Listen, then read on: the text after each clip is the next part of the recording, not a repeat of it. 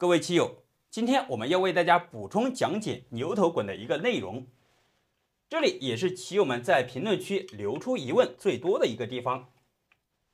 前面咱们就话不多说，快速进入开局，依然形成当头炮过河车，黑方屏风马来应对。那么接下来红方兵五进一，意在打通中路，黑方称势补后，红方上马，黑方平炮对车。基本上这都是他常规的走法。退炮针对红方当头炮的进攻，同时也是牛头滚的走法，目的很明显，准备平炮打车，从红方的三路线进行反击。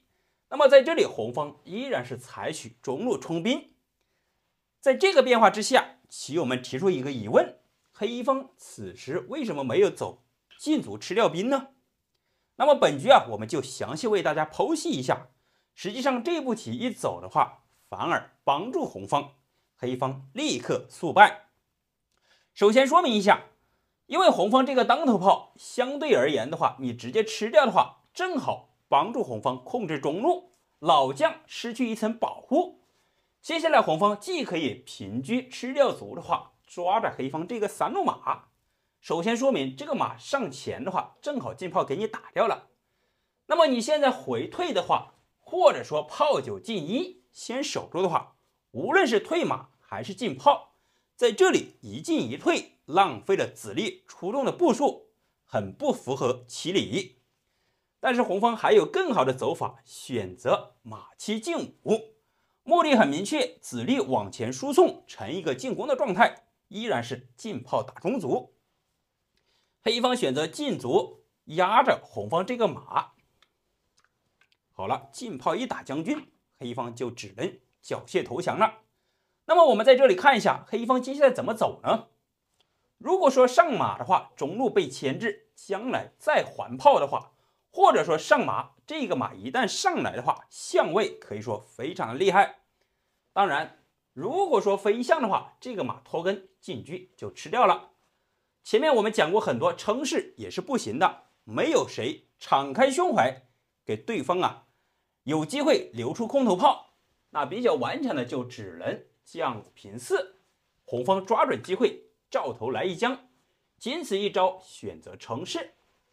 接下来红方要注意一点了，感觉我还可以炮八平六，将来进车砍士将军，但是黑方有一个炮九平四，这里红方就比较尴尬了。比较好的走法就是先吃卒抓马，谋子取士。那么现在黑方这个马是必定要丢掉的。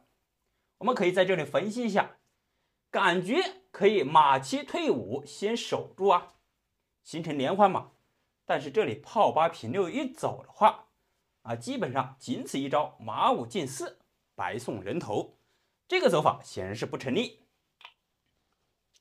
我们返回来一点，那现在这个马保也保不住，能不能选择退呢？这里一退，很明显进车砍象就有杀。当然在这里红方有比较好的走法，有杀先看杀，平炮将军，黑方老将如果说退士的话，那这里进车一砍的话，将四进一，重炮杀棋，这里我们点到为止。当然顽强的走法就是将四平五，此时炮八平六，中路再次将军。那么我们在这里就再次为大家剖析一下，这里很容易有几个眼光招的走法，退士、称士、平炮以及退马，这几个走法，四个走法无论走哪一个，进车砍底象就是铁门栓杀。所以说黑方想保命的话，现在要么是象三进五，要么是象七进五，这两个变化我们分别来看。那这样一走的话，很明显红方上马一将军，那现在同样你还是不能回马，也不能回炮，退士称士都不行。那这个象怎么办呢？上马的话白送肯定不合适，要么干脆就只能再次退回去。那这样一来一回的话，红方就有很明显的进攻机会了。这里很明显可以进车吃象，先手来一将军，将5进1，此时再上马一将军很明显中路，你现在飞象还是跳马，实际上都一样，红方都是跳马将军。这里就很简单了，这里还踩着黑方这个车，那么很明显，黑方老将只能将5平6。好了，现在踩掉车，再来一将军，中路来不了。如果说进的话，底线杀棋，在中路来，再次回马将军，只能回来平车砍底士，同样是搂底杀棋。我们回到这里，当红方平炮过来将军的时候，黑方还有象7进5的变化，实际上都是相差无益。那么在这里，我们就为大家展现另外的杀棋手法。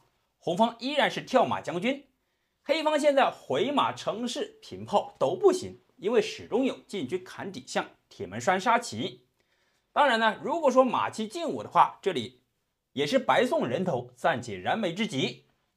那么他还有顽强的选择退象，这里看起来好像也还不错，但是红方快马加鞭，这里一将军，黑方退势乘势回马或者说平炮，看起来走法很多，始终逃不过红方进车砍底象杀棋，没有办法，仅此一招，选择上马。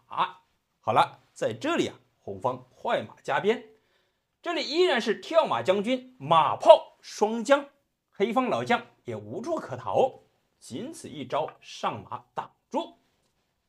走到这里，红方此时上马将军也是可以，或者说进车砍象都还不错。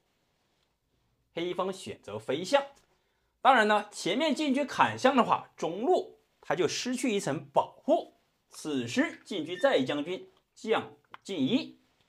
之所以这样走的话，回马金枪一步就杀棋。棋友们有没有觉得今天这2个走法，尤其是杀棋的手段连续精妙的组合，堪称一绝呢？这也是牛头滚的应对招法。如果说选择直接冲突吃掉兵的话，反而给对方有机可乘，立刻速败。好了，今天这一局就为大家先分享到这里了。